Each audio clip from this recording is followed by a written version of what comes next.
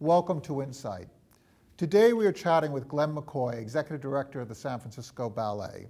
Glenn McCoy's career spans more than 25 years of management and operations experience in the classical performing arts. He held marketing positions in the San Francisco Opera and the Metropolitan Opera of New York, joined the San Francisco Ballet in 1987, and assumed the position of Executive Director in 2002. The San Francisco Ballet counts as one of the largest ballet companies in the United States. Founded in 1933 and since 1985 under the artistic direction of Helgi Thomasson, the San Francisco Ballet has achieved an international reputation as one of the world's preeminent ballet companies. Glenn has generously agreed to share some of his insights with us. I'd like to thank you, Glenn, for joining us today. Thank you. So the classic arts in today's world is always a very interesting discussion. It is a repertoire that very often was created in another century or even a number of centuries ago, yet it remains a very vital, yet in some cities, troubled series of institutions, whether it's ballet, opera, symphonic music. Talk about the challenges of presenting a vital company and retaining the vitality of this art in today's world. The fact that we deal with the same themes as any art that are human, that continues to make classical ballet or the classical arts relevant in today's world.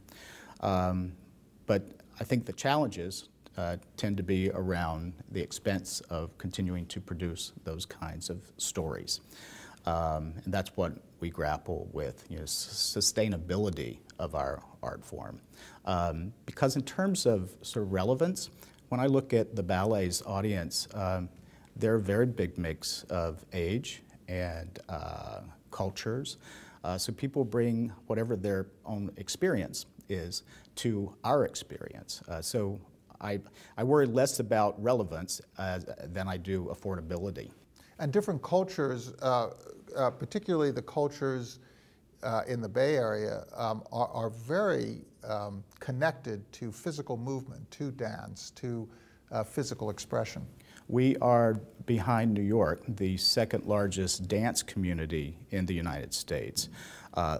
Hundreds of dance organizations and independent dance artists, large and small, create this very rich tapestry of expression through movement in the Bay Area. Talk about Helgi's philosophy in terms of programming for this audience and for advancing the art. I think that that is the secret to the ballet's success under Helgi's direction. A lot of people, when he took the company, were concerned that we would become New York City Ballet West. It didn't happen. We have a lot of a repertoire from Balanchine and also Jerome Robbins, but from the very first season, Helgi invited other choreographers to come and create work on the company. He is remarkably generous as a director in the way he turns over a very well-trained company of dancers who can perform a variety of styles to choreographers.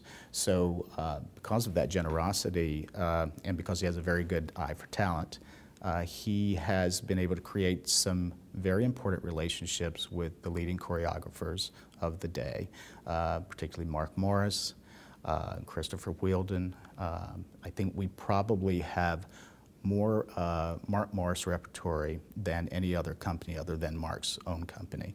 And we certainly have as much Wheeldon repertory, new works, as any other company.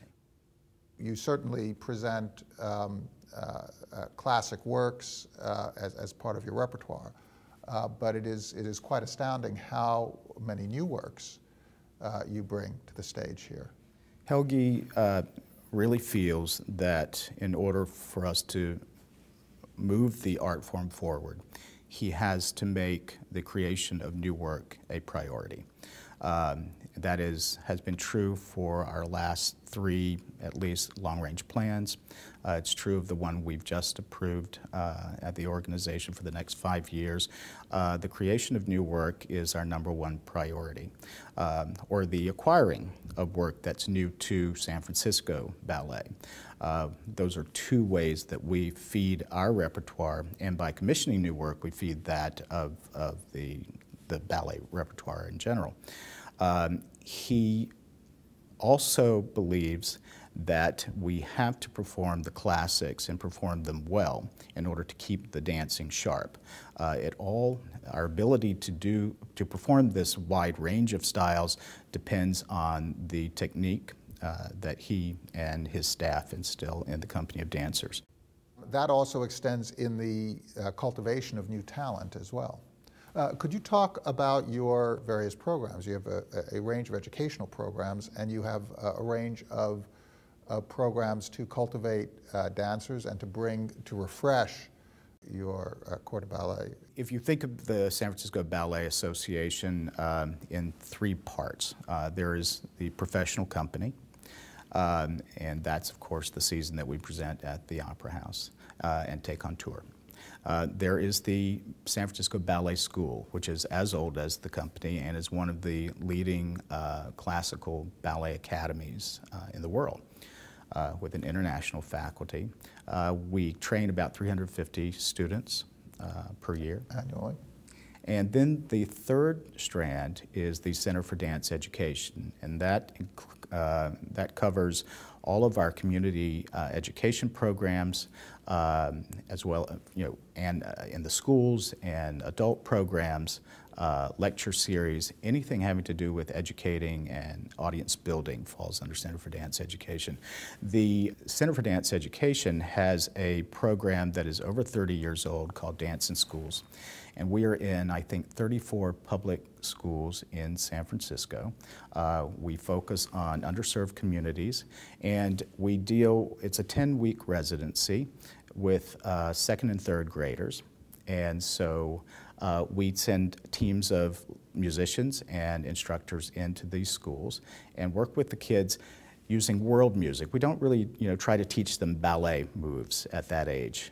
We try to get them comfortable in their body, build self-esteem, all the things you want to be doing through art with kids at that age. But the idea of connecting discipline to performance is so important in what you do. And teamwork, the ability to work together. And we take about 65 or 75, depending on the year, students that we identify in this program and scholarship them to the ballet school. We provide their rehearsal clothes, their shoes. All we ask is that the parents, commit to getting the kids there, and because it becomes, an involvement with the entire family. Right. You create in that environment not only a great learning environment, but a great environment for community encounter and connectedness. Exactly. And while it's not the primary goal, we have, on occasion, identified talented youngsters who went on to professional dance careers. That's wonderful. So I like to think that programs like that, and other companies do them, really are changing the face of classical ballet. When we travel abroad, inevitably critics will comment on the diversity of our company.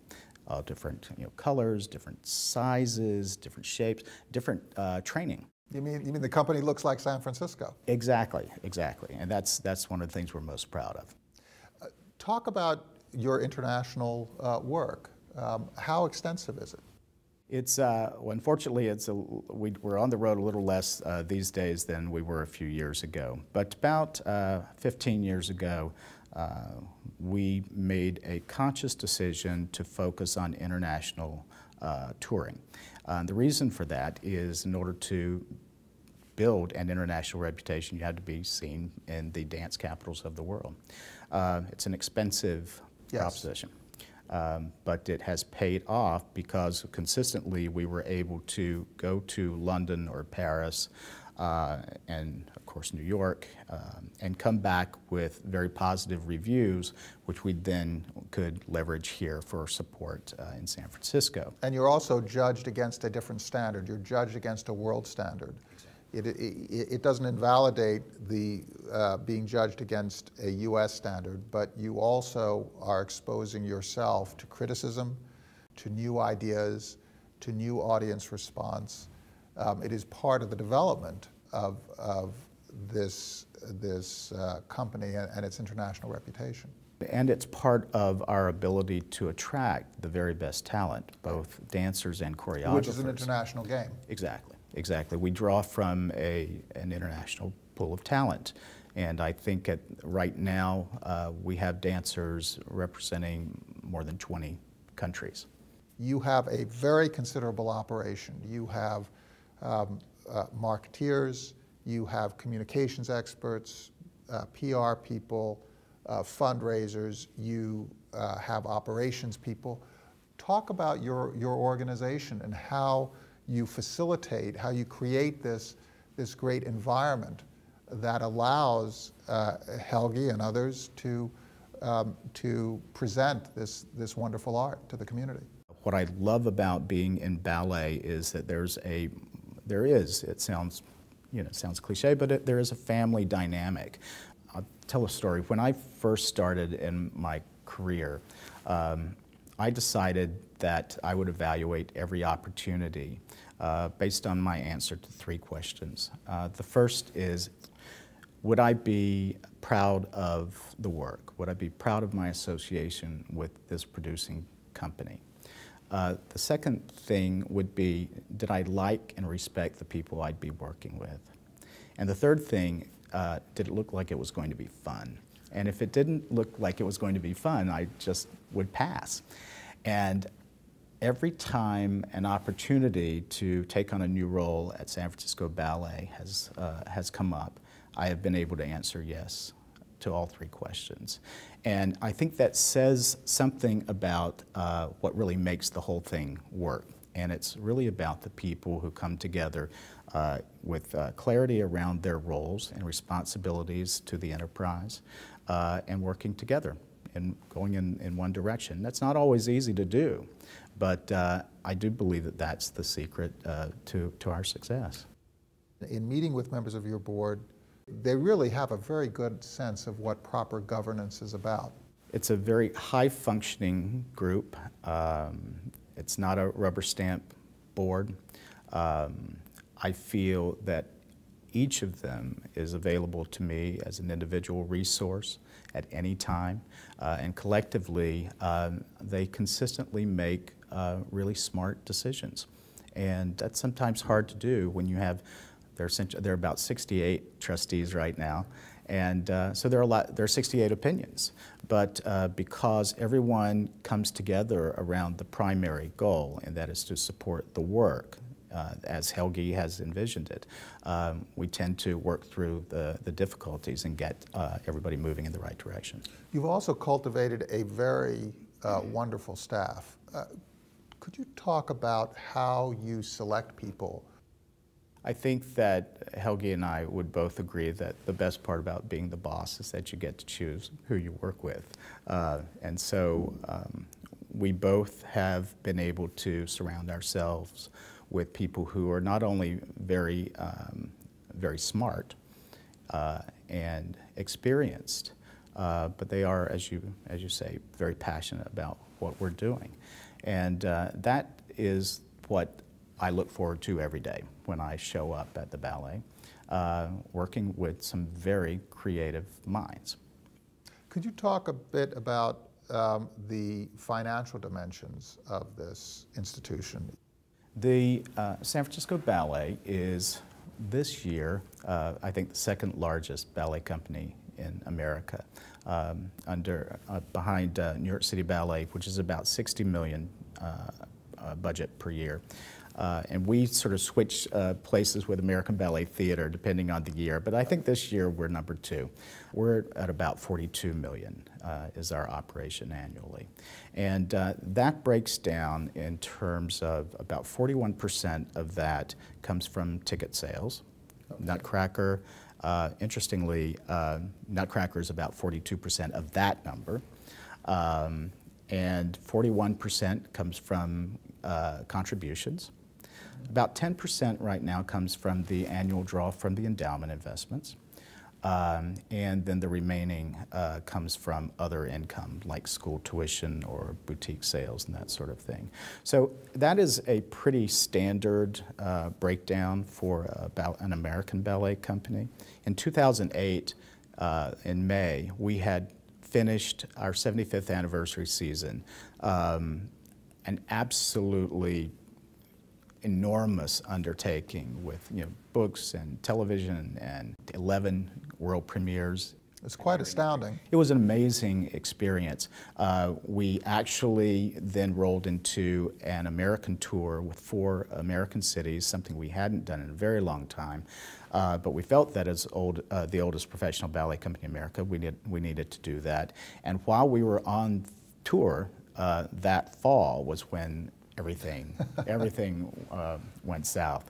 And so coming off of this incredible high, suddenly we were faced with declines in contributions, and ticket sales, and the endowment investments, and we had to do a lot of adjusting, which we did earlier and faster and perhaps deeper than a lot of other organizations. I think that served us well.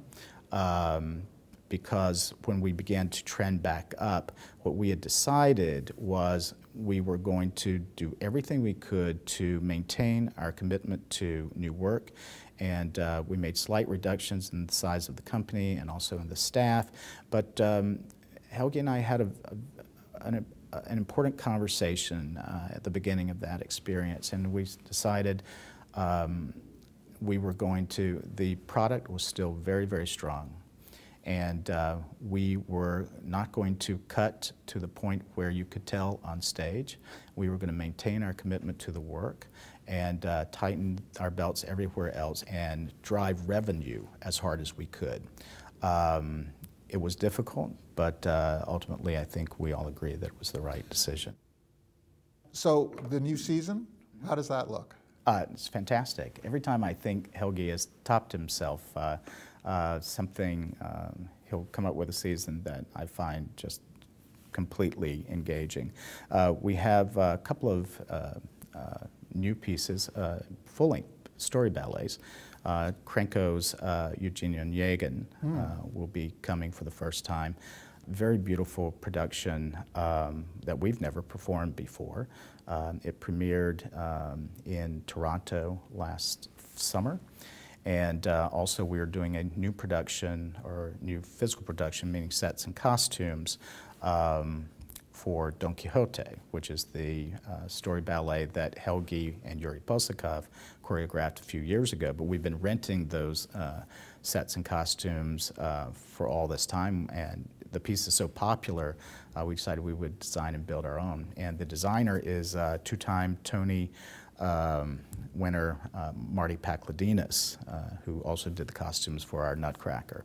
So we're very excited about those. We've got the return of some really wonderful work, like Wayne McGregor's Chroma, which was a sensation last year. There's a new Mark Morris piece coming, new Yuri Posakov piece, and Ashley Page, who is the artistic director at Scottish Ballet, is doing his first work for us, as is Edward Liang. I can't wait to see it myself in this next year. Thank you so much for sharing your experiences with us, and thank you, Glenn, for sharing your insights. Thank you, Mark.